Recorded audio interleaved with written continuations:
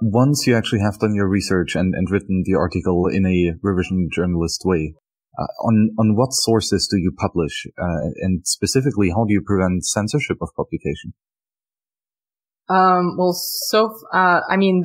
So my kind of ideas for how to do this correctly are much more extensive than the way I've been doing it so far, because I have not been subject to censorship.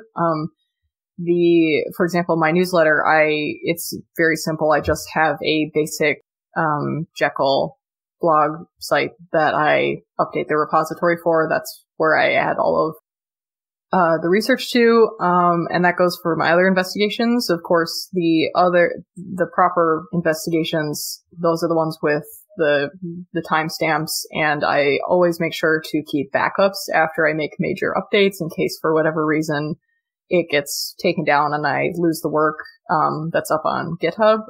So GitHub is not ideal for hosting because, they're a company. They have relationships, business-wise with Microsoft and also with ICE. So, GitHub as a company is obviously not ideal in terms of someone to rely on as a hosting provider. Something I'm really interested in is a project called Radicle, Radicle, which is actually, they're trying to create basically a distributed, Git versioning client, so an actual distributed Git network, and because most people who use Git are using it through GitHub or GitLab, and with GitLab you can self-host, and that's good.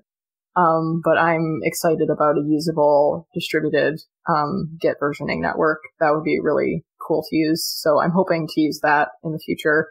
But there's many other ways you can torrents and stuff like that to just make sure that you have backups of these things and to make sure that they can't get taken down.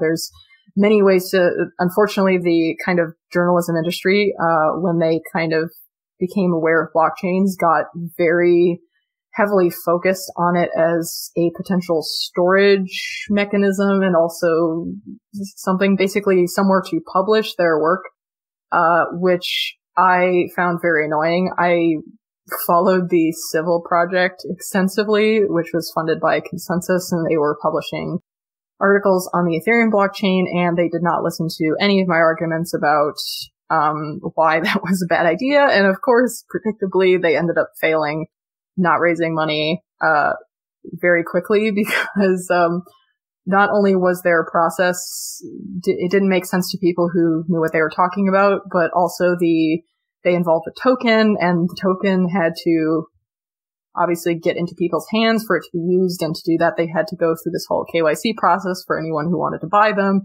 and it was just way too complicated for the average person. Even the person who, there was a journalist who, basically this was his thing. He was very interested in this project, and he complained about how hard it was to get these tokens. So if it's hard for a dedicated person, it's going to be even harder for, just a normal person who just wants to read an article to participate in this system. So, blockchains as content storage mechanisms, no. If you do that at all, should be very limited, like the way that WikiLeaks has done it in the past. It should not be used as, let's just shove a bunch of words into the blockchain. They just don't understand that these systems, that affects their sustainability. If you're basically just shoving a bunch of data into it, that affects, as we learned with the scaling debate in Bitcoin, there's consequences to those kinds of actions, and they just didn't pay attention to that at all. But you see, what is a blockchain? Well, it's a chain of blocks. And Git, is also a chain of blocks. It chains the Git commits. So after all, right, they were right. Put everything on the blockchain, put everything in Git repositories. All of a sudden we have revision controlled journalism. Beautiful.